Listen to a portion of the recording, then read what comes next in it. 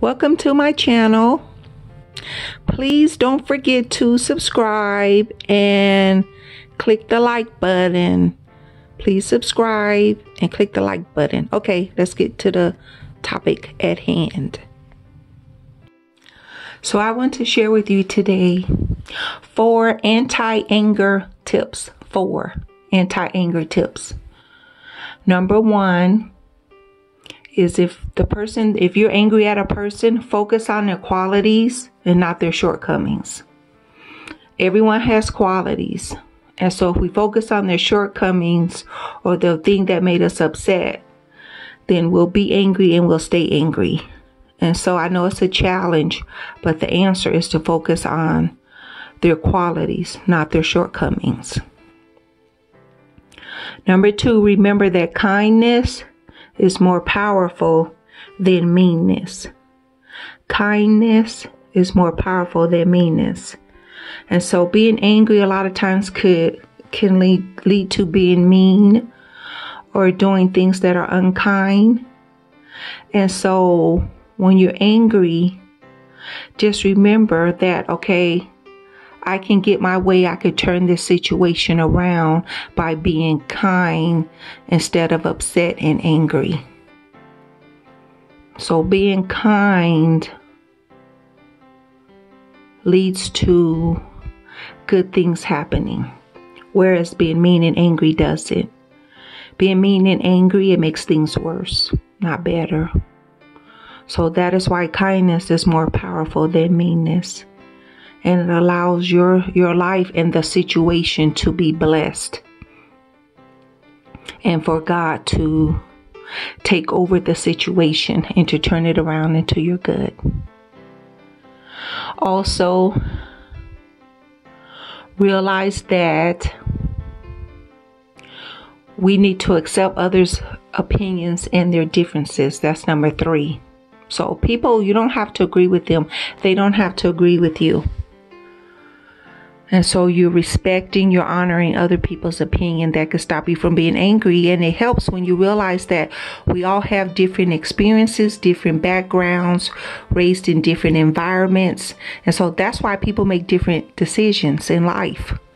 It's all because of their background, how they were raised, what they were taught, and those type of things. And so just remember to accept others' differences and their opinions, just as they accept yours. So that will help you. That will quell your angry emotions. Also realize that you're not perfect, that you have flaws too. We all have flaws. And so the person we're angry at or the situation that's usually caused by another person, another human, we all have flaws. Not only them, but us as well. We all have flaws. And so that helps us to be humble. And that should calm our anger. So in general, our anger,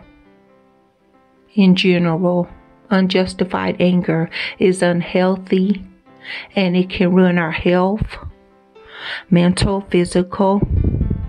It can cause damage in our lives. It's a waste of time. Sometimes it's used as an attempt to control others, which is not good. Rushing leads to anger. When we're rushing to work, rushing out the house, rushing during our errands, that could lead to anger or irritability, such as road rage. So the answer is to remember God is in control and He will fix the problem. So we can relax and we can calm down. He's going to fix it. He's going to turn it into your favor. And remember, anger is many times a symptom of fear. So the answer is to trust God and stop being afraid. And realize, what are we angry about? What are we angry about? So get to the root of the problem of why you're angry. And so, so we don't want to be angry. It's a waste of time. It can lead to depression. It's a form of depression. And so we just don't want to waste time being angry. I'm sure you've wasted enough time being angry. That's why you're watching this video. I know I have. I don't want to waste any more time in my life being angry, because it's an attempt from the devil to steal our joy. That's what it is. And so when you keep these things in mind that I share with you, you'll be able to quell or calm down your angry emotions. So I hope that this has been a blessing to you. So I encourage you to not be angry. To not be angry, but to be joyful and happy. And to focus on the good, the positive, not the negative. The good, the positive, not the negative.